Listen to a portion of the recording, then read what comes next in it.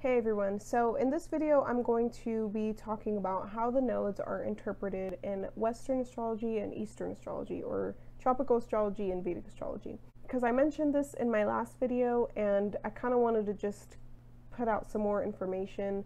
I should probably begin by saying that I'm definitely not well versed in Vedic astrology. I have more knowledge on Western tropical astrology, but this is just what I know as of now based on the research that I've done on the nodes. This is just where I'm at on my knowledge of the nodes and how I've understood why they're interpreted differently. The approach that I've taken to the nodes that has kind of helped me understand them in general, interpreting the nodes in general, stems from, the worldviews of the cultures from which these two versions of astrology are derived.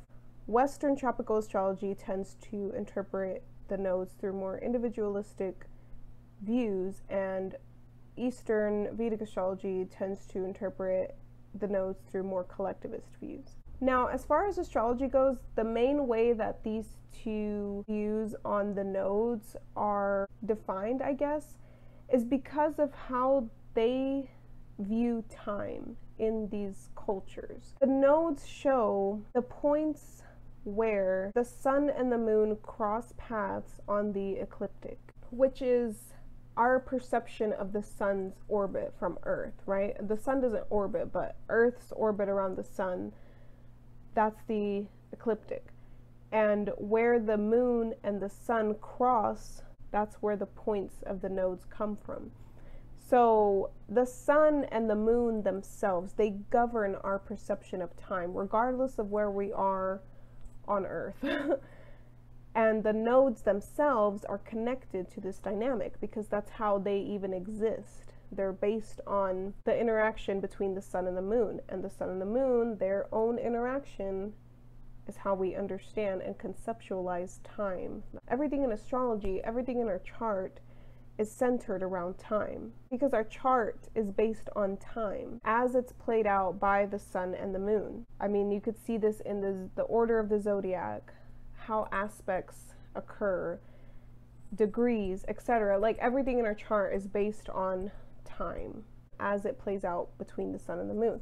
Our culture's conception of time determines how we interpret the nodes. In Western cultures, individualistic cultures, time is viewed as linear.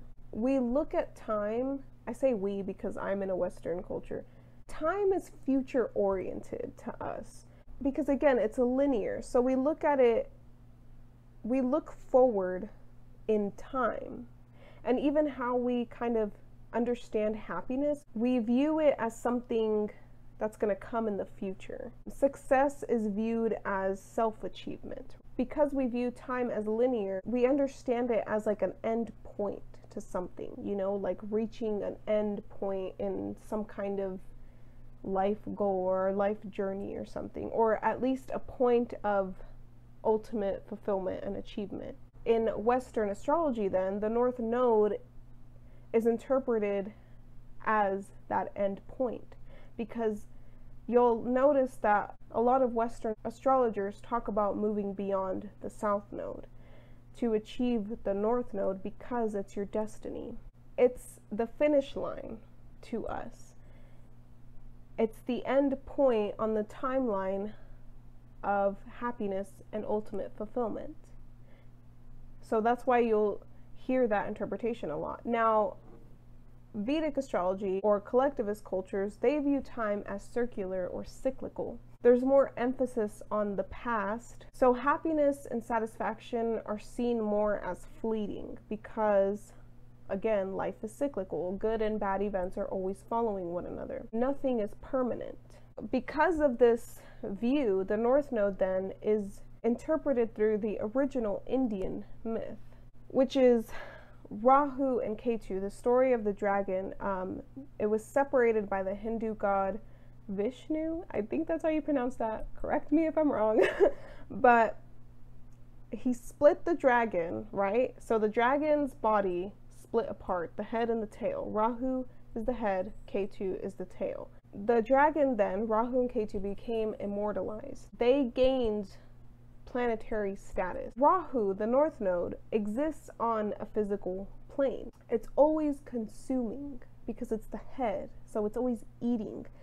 But it can be an empty consumption because it's not attached to its tail. It's not attached to anything. Because it's originating in a collectivist culture, it looks at the consumption as more of social trends, right?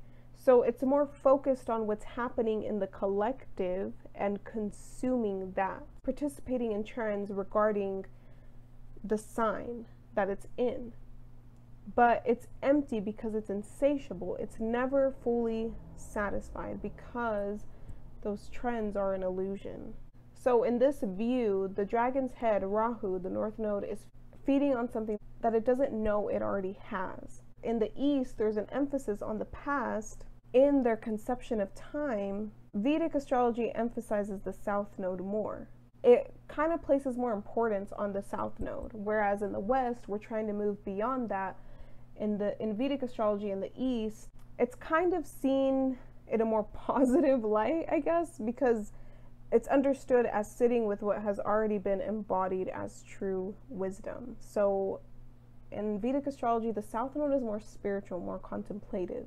Both views are relevant, in my opinion, to interpreting the north and the south node, because the myth itself of Rahu and Ketu originated in the East, so that view is important. But of course, if you want to look at it as your destiny, I mean, that's okay too. You're not wrong in viewing it that way, because I think both views have something to offer any interpretation of the nodes.